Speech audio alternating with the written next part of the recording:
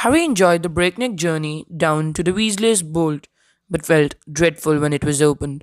There was a very small pile of silver sickles inside, and just one gold galleon. Hello guys, welcome back to my channel. We all know that the Weasley family is poor, but do you know why they are poor? In this video, we are going to analyze why the Weasley family is so poor. So watch the video till the end. So without further ado, let's get started. Weasleys have the biggest heart, but there has been one problem which has been bothering them through the entirety of 7 books, which is poverty. There are many reasons why Weasleys are poor. So let's discuss them. The biggest reason why the Weasleys are poor is that Arthur and Molly had 7 children. This is because Molly wanted a girl and they had 6 boys and Ginny was their 7th child.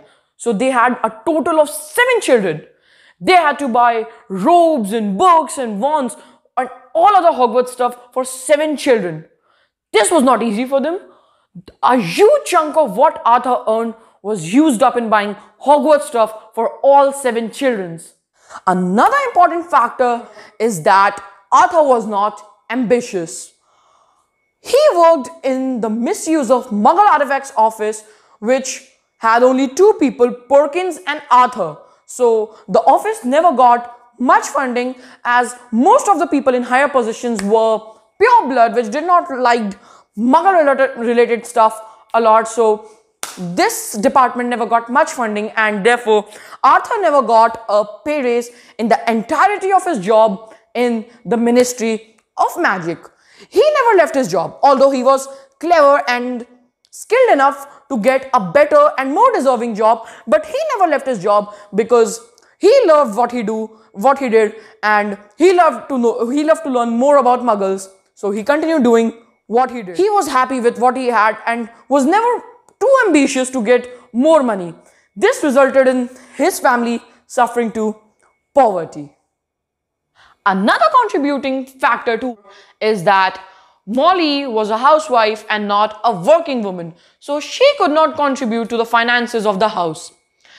Most of the people say that Molly had to be a housewife because they had 7 children to whom care need to be given and blah blah blah. But what I believe is that no, Molly should not have been a housewife because all the 7 children go to Hogwarts for almost the year. They come only for the summer breaks. So she could have worked, and Arthur also works. So no one was in the house and she did not have to care for anyone during most of the year. So she could have worked in the Ministry of Magic with Arthur, but she didn't, and this is what J.K. Rowling decides, so I can't say anything more. But I believe that Molly should have worked because Weasleys were poor and more income need to be generated. So Molly should have worked, but it's okay. She did not work, and this also contributed to their poverty, and all these factors contributed together to their poverty. That's it for this video. If you enjoyed watching the video, then give it a like. If you don't want Ron's here to go pink out of embarrassment of poverty, then subscribe to my channel.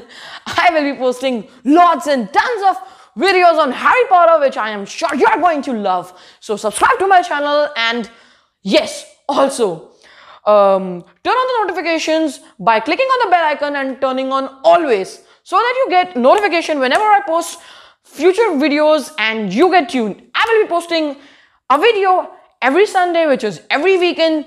And that's it for this video. Bye bye. I will meet you in my next video.